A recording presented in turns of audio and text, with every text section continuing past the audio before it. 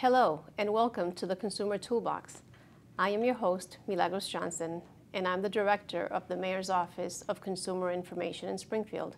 We are a local consumer program funded by and working in cooperation with the Massachusetts Attorney General's Office. We serve consumers of Hampden County and parts of Worcester County.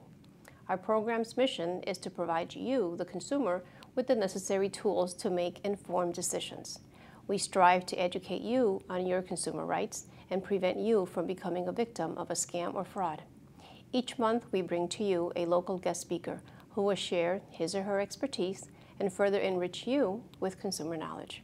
Our motto is, education is the best prevention, and the Consumer Toolbox gives you the tools you need to become a savvy consumer.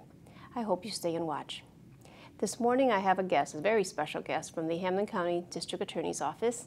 It's Joan O'Brien. Thank you, Joan, for joining us today. Thank you very much for having me.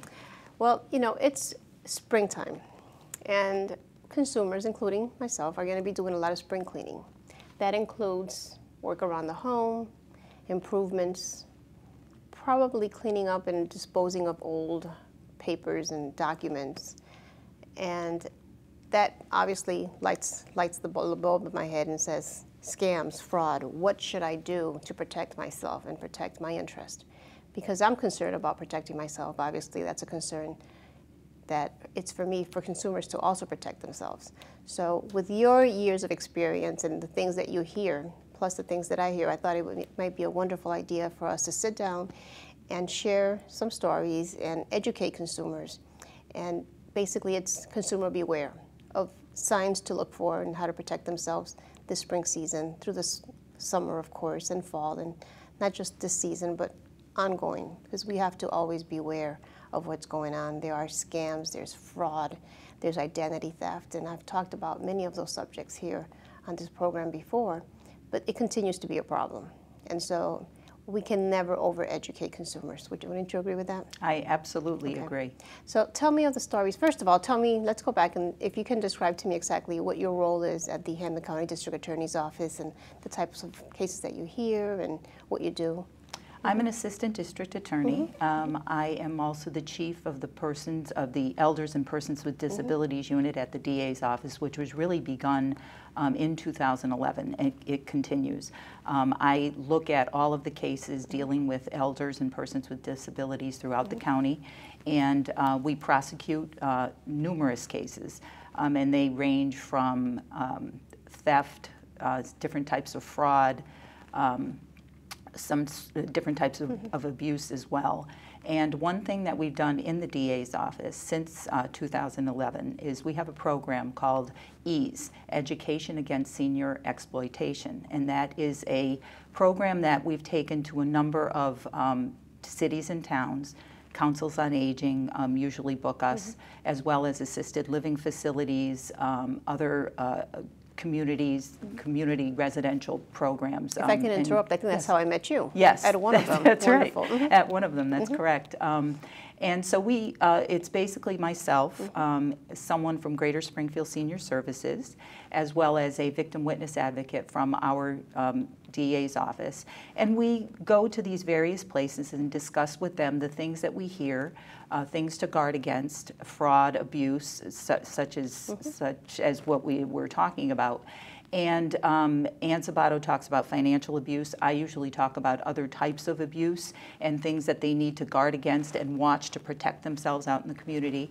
And the victim witness advocate usually speaks regarding what it's like to actually be going to court as the victim of a crime, because luckily most people that we come across have never had to go into court, and the most that they hear about as far as court cases are concerned is what they see on TV, and that really isn't the case. So we try to educate them and tell them if they ever are the victim of a crime, what they really are going to be faced with, and it's not as scary as most people think, and it's not like TV. So regarding scams in the springtime, one thing that I've noticed is that now there are a lot of contractor trucks that are out on the streets. And while the majority of contractors are excellent, do a great job, and you never have to worry about them, there are certain people out there that are out to just make a dollar and to do whatever they can and not do the work.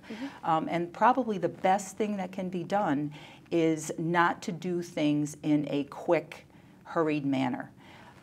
If someone comes to the door, and we've had cases like this, saying, I was working one street over, I have extra material, I can sell it to you cheap, I'll do it right now, and ordinarily it will cost $2,000. If you pay me cash now, I'll take $800 and that will be that.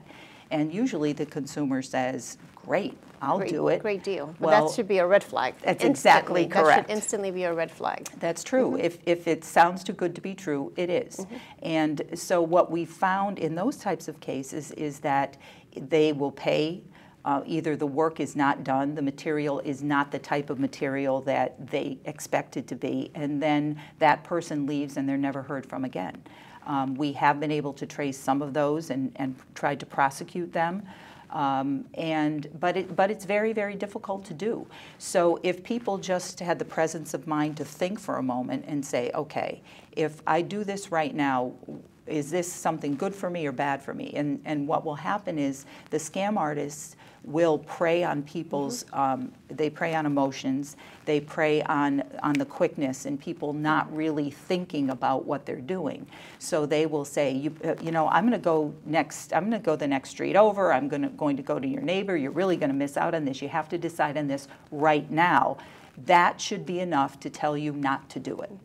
And the thing that I would encourage consumers, also, I've heard this before, is just step back. And I heard this from another officer, Will, from the Chicopee Police Department. I love that phrase, step back. And think about it, because if you're going to give someone your money, you want to make sure you know who you're giving it to.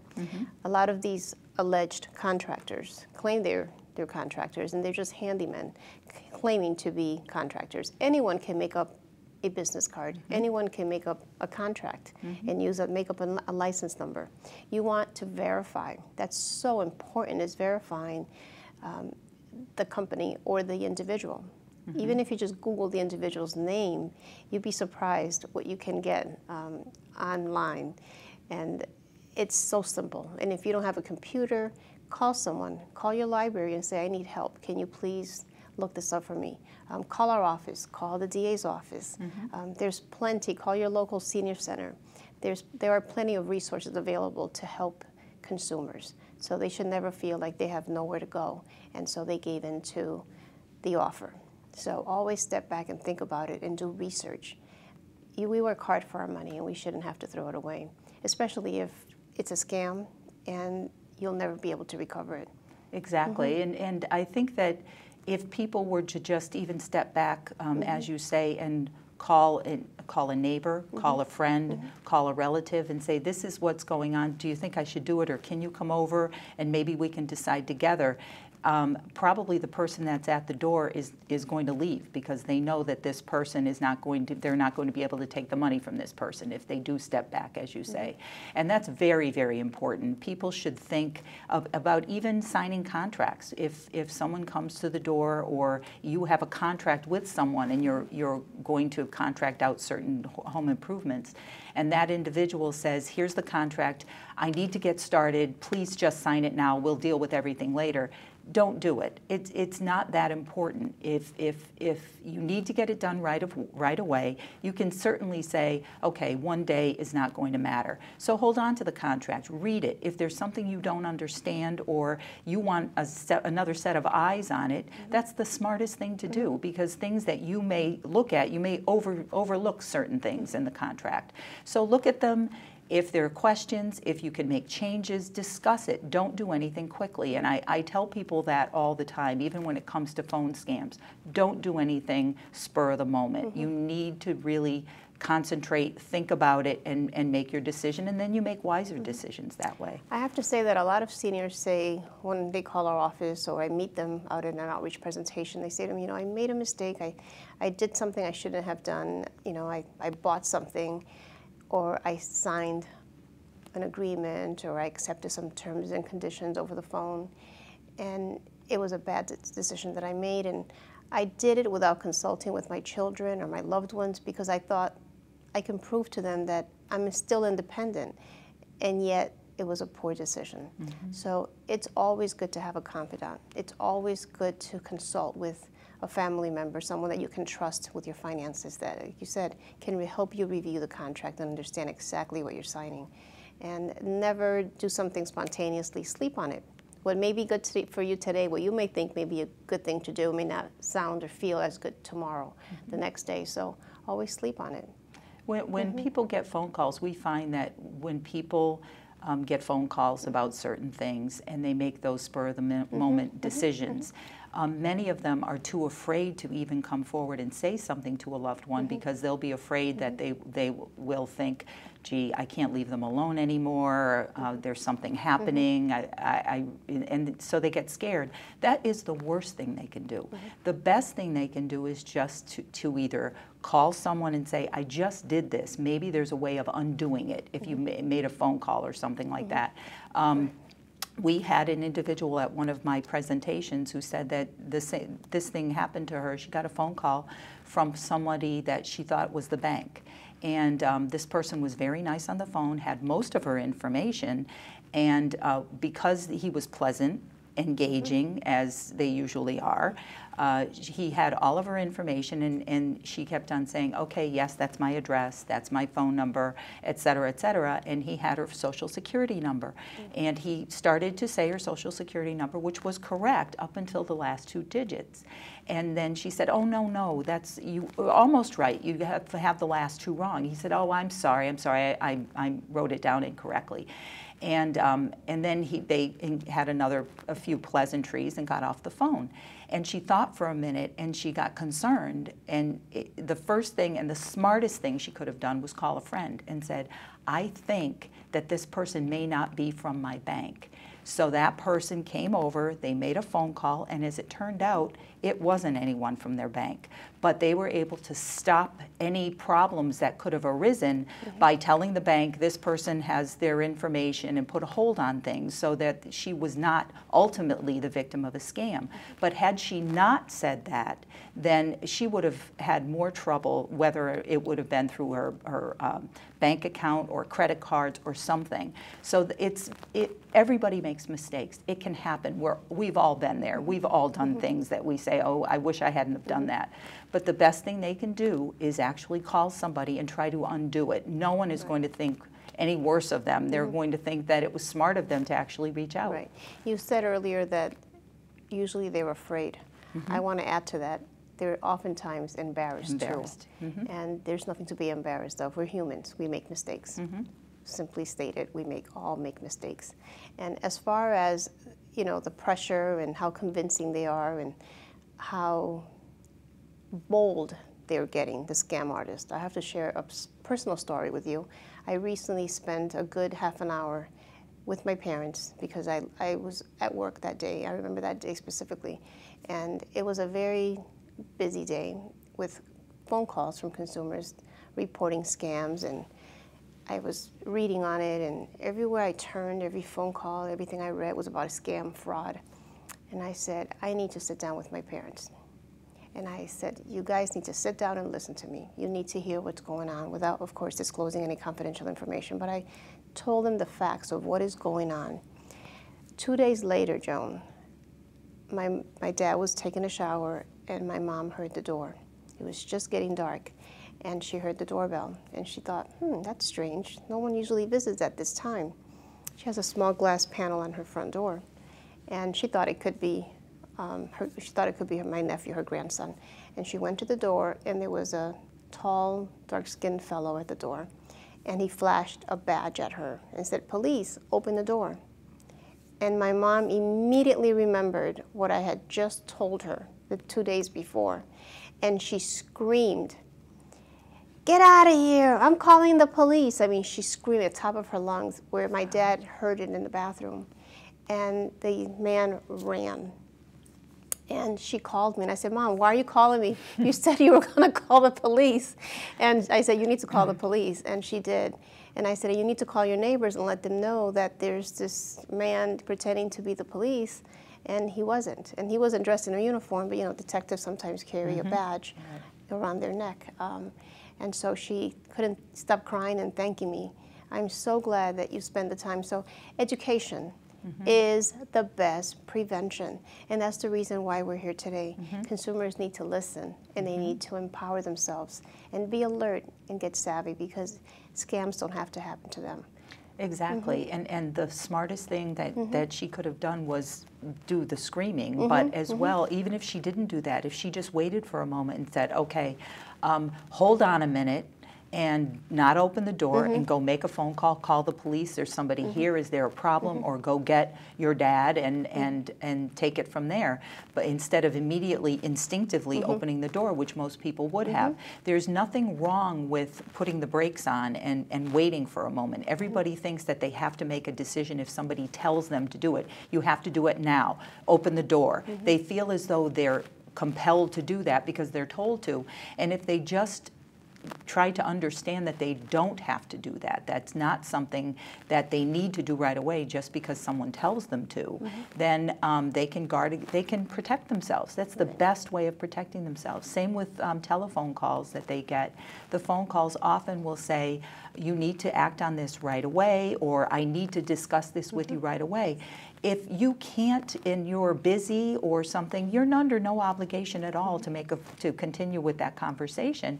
You can simply hang up, and then you can always call them back. If it's a bank, you can call the bank back and say, did somebody call me from here? And then if you're making the phone call, you know that it's not a scam if you're the one placing the phone call. So that's the best thing they can do, is just to stop and think before they act. Okay, well, let's stop there and think of what we're going to talk next. We're going to take a break. We'll be right back. A lifetime of savings can disappear overnight. Millions of dollars are stolen every day from unsuspecting older adults by family members, caregivers, and trusted professionals. If you suspect financial exploitation, call the Elder Care Locator at 1-800-677-1116 or go online to the National Adult Protective Services Association to be connected with help in your area. In this country, a senior is a victim of identity theft every 4 minutes. I'm Frank Abagnale with 3 tips to help protect all seniors from identity theft. First, never give out your personal information over the phone or online to someone you don't know. Second, don't leave your wallet, Medicare card, checkbook, or mail unattended. Third, check your credit regularly. Keep your golden years golden and your identity safe. Visit the website on your screen for more information. Welcome back. Earlier in the show, we were talking with Joan O'Brien from the Hampden County District Attorney's Office, and we were talking about the different kinds of scams that are targeting our area and types of scams that can continue this season. It's springtime, and we're all doing some upkeep around our homes. We're probably going to be doing some renovations and hiring perhaps some contractors, and we want to make sure that consumers protect themselves by hiring a licensed, registered, reputable contractor, and not just one that claims to be one. Consumers can call our office to verify whether or not that contractor is legitimate. They can check with the Better Business Bureau. They can Google the name of the contractor. There's tons of things that they can do, and for more information, you can visit our website. There's a ton of information on there as well. I'm concerned about consumers disposing of documents this spring when they do their spring cleaning and they're getting rid of old bills and bank statements. Please use a shredder. It's extremely important with the uproar and identity theft. There's still individuals out there that rummage through trash, and you certainly don't want to expose yourself to any more risks of becoming a victim of identity theft.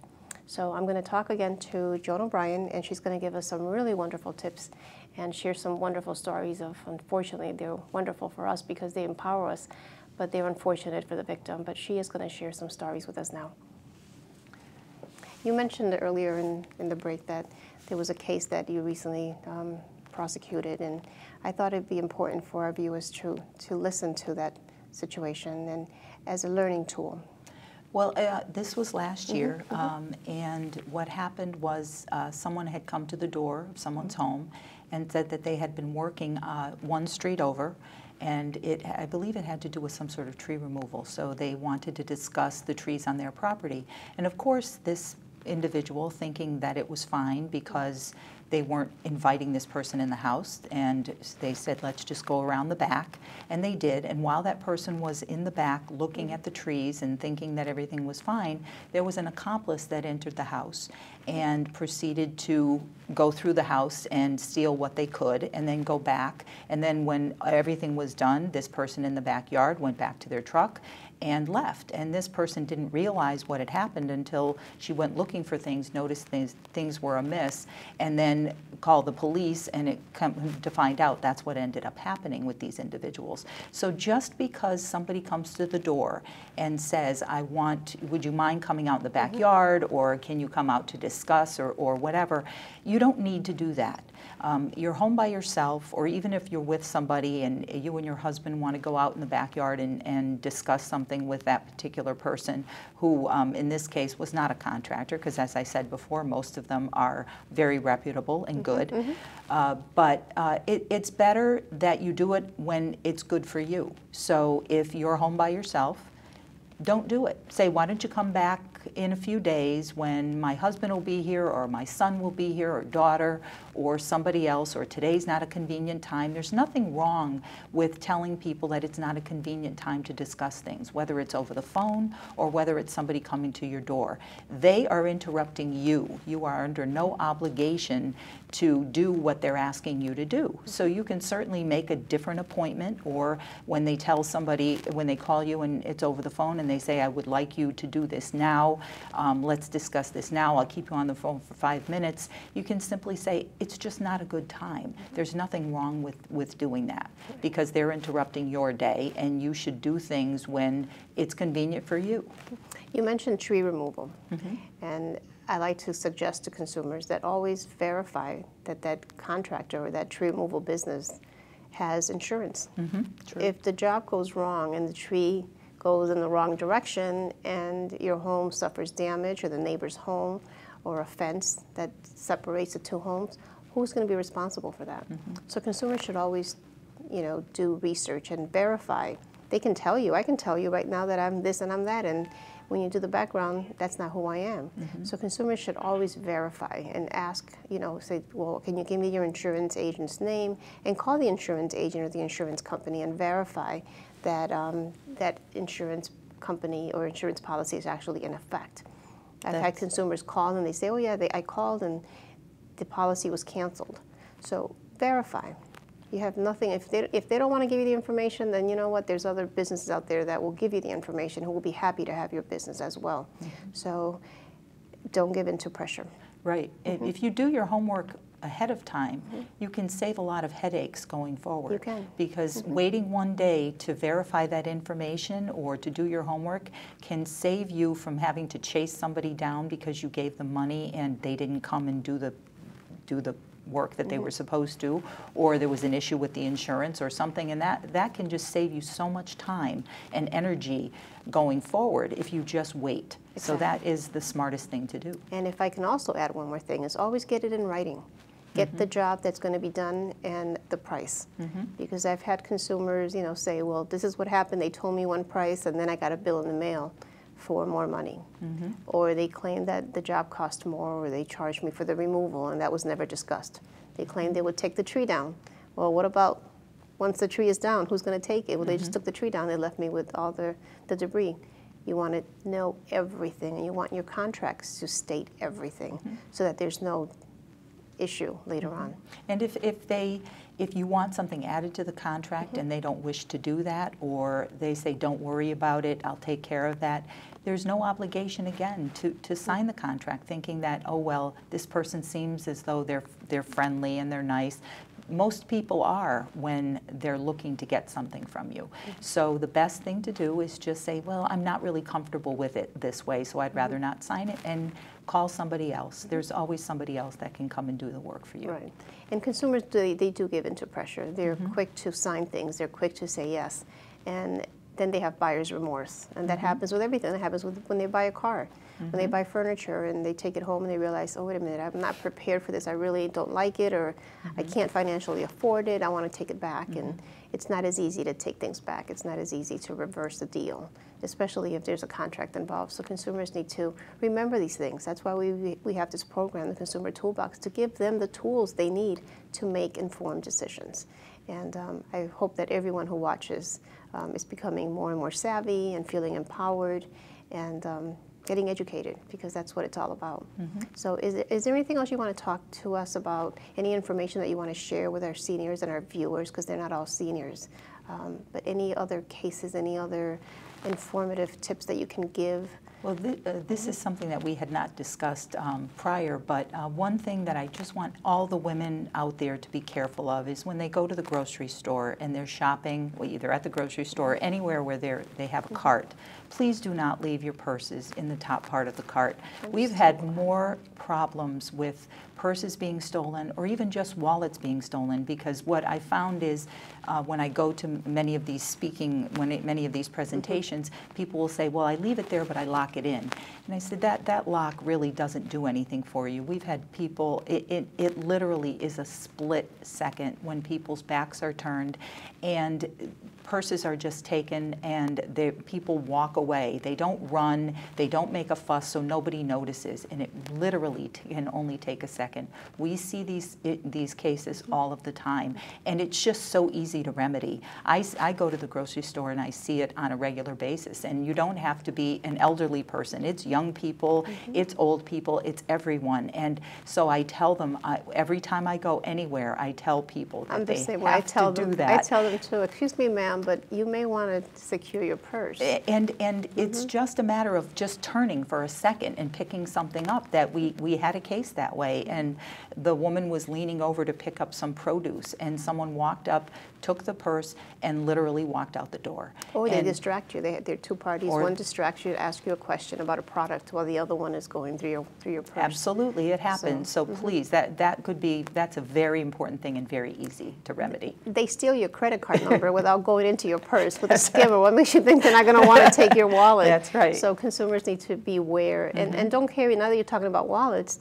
don't carry all your credit cards on you. And don't carry your Social Security card on your person. That's unnecessary. Don't carry your passport. I've met people who carry their birth certificate on their person. Oh, I never know when I may need it. Do you actually need to carry it? Absolutely not.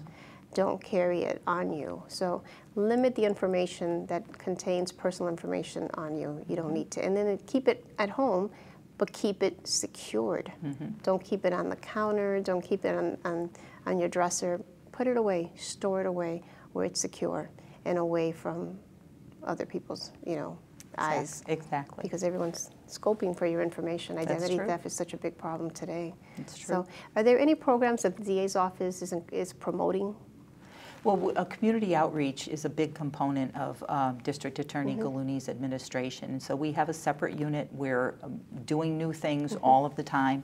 And if anyone would like to have us come and present any of the Council on Agings or any of the senior centers, please contact our office, and we'd be happy. Your number is displayed at the bottom of the screen. And we'd be happy to set something up and come and discuss anything that you'd like to discuss regarding fraud. Thank you so much. Thank you for joining me today. Thank you very much for having me. You're welcome. Well, viewers, I hope you found today's program informative and empowering. If you liked what you heard and you want to stay informed, I encourage you to follow us on Twitter at Springfield LCP. You can also find many resources and information on our website at springfieldcityhall.com. But most importantly, you may reach us at 787-6437 if you wish to ask a question or speak to a mediator. Thank you for watching the Consumer Toolbox, and I'll see you again very soon.